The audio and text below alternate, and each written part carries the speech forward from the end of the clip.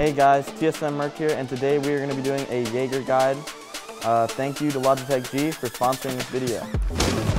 Op 4, last Op 4 eliminated.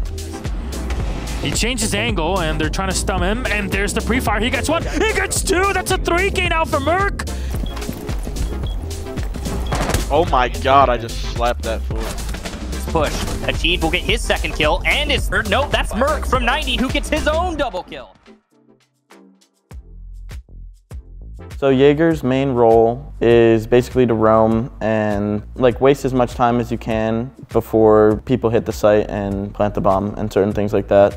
With your ADSs, you want to place them in places where the people in the site are going to be taking late round nades or early flashes or anything just to protect certain utility that your teammates brought. So what makes Jaeger a better roamer over certain other roaming operators personally, I think, is his gun. His gun is one of the best guns in the game, if not the best gun in the game. It helps a lot when you can fight anyone who's pushing you because you have, a better gun than them. The situations where you would pick Jaeger over Vigil or Mozzie or Wamai even is, for one, in Pro League, if one of those operators are banned, like Wamai is banned, you definitely are going to need a Jaeger. But in certain situations, Jaeger is better than Vigil, for instance, because he doesn't bring any utility to the team. He just kind of hides from drone. And if the team needs a bandit trick or they have Evil Eyes they want to put down and they don't want it to just get ashed immediately, you'd want to bring a Jaeger over a Vigil or a Mozzie who can't protect your utility over those things. Personally, I think the best maps for Jaeger's utility-wise is Cafe. Clubhouse is a good one.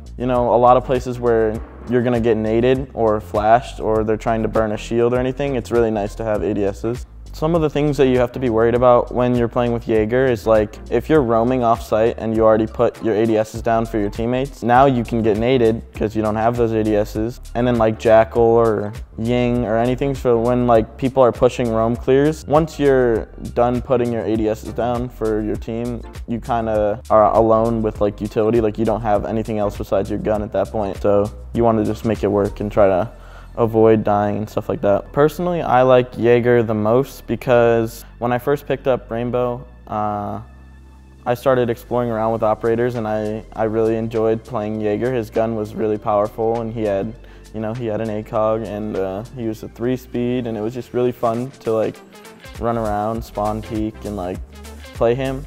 And so I played him a lot and had a lot of experience on him, and it came from just playing him so much that's why I play him at that point.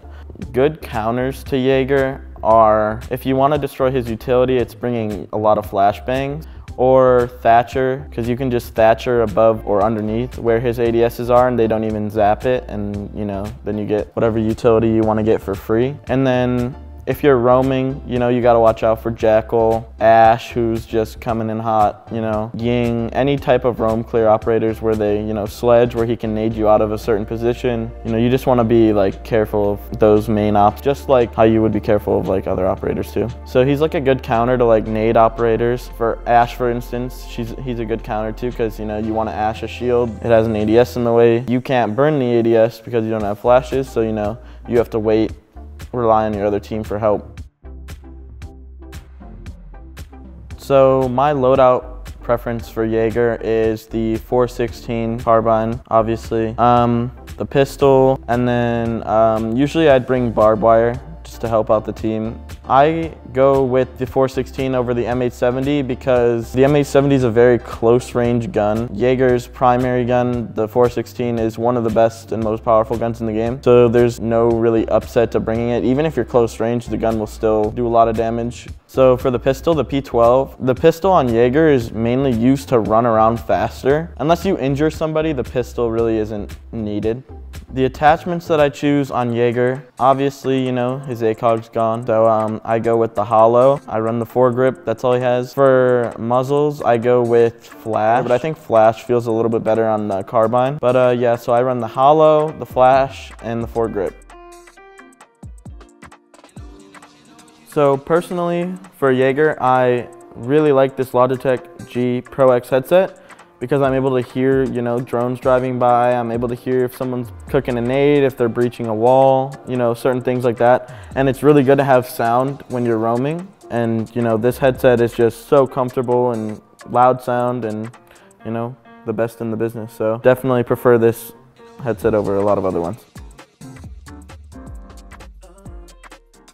So in the prep phase with Jaeger, you want to instantly try to put your ADSs down where you either think or know that your teammate's going to put like an evil eye or bulletproof or something that you need to protect. And then you want to put your barbed wire down or your bulletproof down, and then you want to reinforce. Jaeger has a lot of things to do with the 3 ADSs and the 2 pieces of barb, and then, you know, trying to get walls. So you want to try to get walls as close to sight as you can, just so you get them done fast. If you have to get like hatches and stuff with Jaeger, you would honestly want to run up and get those first and then throw your utility down, just so, you know, you're not late to getting a hatch and you end up getting shot through a window or something. Definitely just focus on throwing all your utility down quickly, because you have a lot of it and you don't want to be late and getting caught off guard in the prep phase into the round.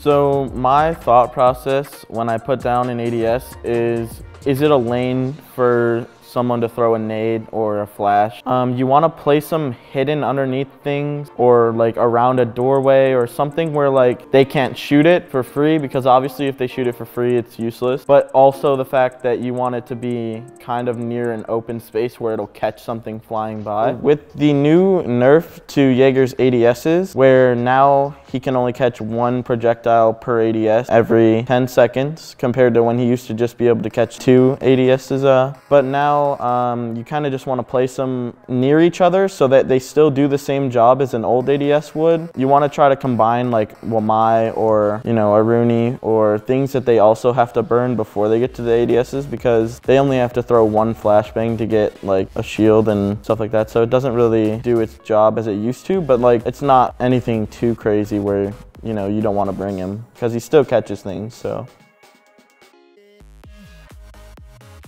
And then later in the round, you kind of want to either give things up and go back to sight once you've wasted enough time. You know, you can play with your teammates in sight. You know, you have a good gun to help them hold the pushes and stuff like that. Or if you can't get back to sight and, you know, it's coming to an end, you always want to just kind of like flank or get back to sight. I try to like spread out away from the site, shoot the enemy's incoming drones, you know, even try to like get a pick on their entry who's coming in first. Just being able to try to get in a pick or, you know, shooting a bunch of drones and wasting time, just keep falling back and making them push you instead of the site, then you help tremendously with the round. So when post-plant positions come up, like if, you know, you made it back to site after roaming and they still ended up planting the bomb, you basically want to communicate with your teammates, you know, hey, I'm going to push this, or hey, I'm going to defuse, hold the door. And if you still have utility when the bomb is down, you did something very wrong, because ADSs aren't doing their jobs if they're in your pocket. So you should really never have any ADSs in your pocket if the bomb is down. But basically just playing off each other. Jaeger's usually best off pushing first and, you know, getting traded out, because he did his job, you know. He doesn't have any utility left. All he has is his gun.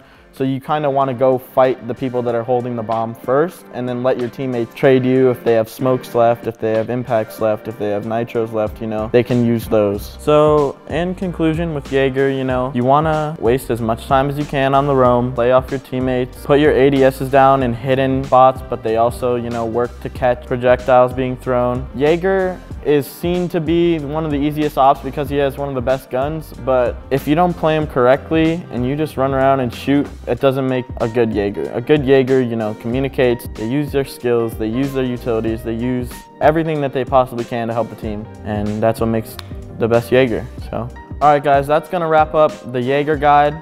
Thank you for watching. If you enjoyed the video, like, subscribe, you know, leave a comment on what you want to see next, and go ahead and follow me on Twitter at TSM_Merc, and I'll catch you guys next time.